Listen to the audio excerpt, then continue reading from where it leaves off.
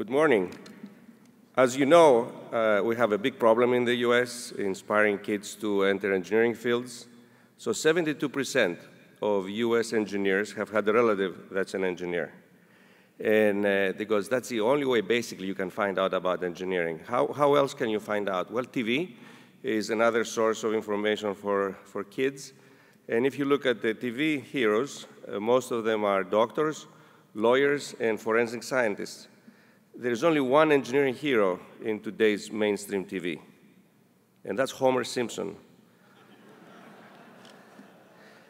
So, of course, TV stations try to make money, so I can sort of understand.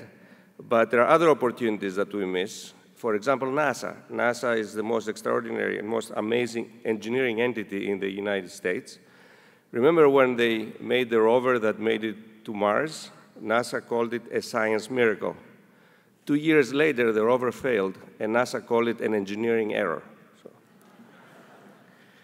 So there's only one way, folks. We can get all kids exposed to engineering, and we can take away they have to have a parent or a grandparent engineer to become an engineer. And that's to introduce engineering as a regular discipline in school, starting in kindergarten. So the same way kids learn about the natural world through science, they learn about the human-made world through engineering. And I would argue that 98% of the world around us is really engineered and is not natural the way we live today.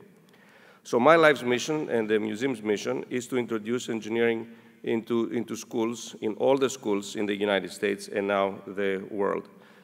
We started the National Center for Technological Literacy about 10 years ago, and we do three things. We advocate for the introduction of engineering in curricula, so we have become the Where is Waldo in all the committees, both at the federal and state level. Whenever they discuss math and science, we're there to be the cheerleaders for engineering.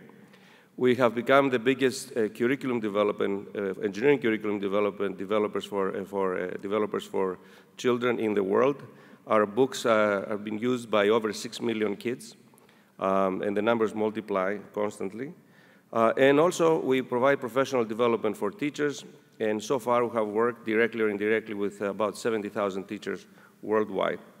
I want to thank ASME for this great honor.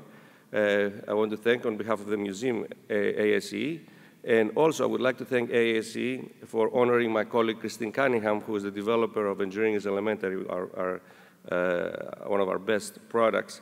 And if you want to learn more about what we do, Christine is a distinguished speaker on Wednesday morning. Thank you very much.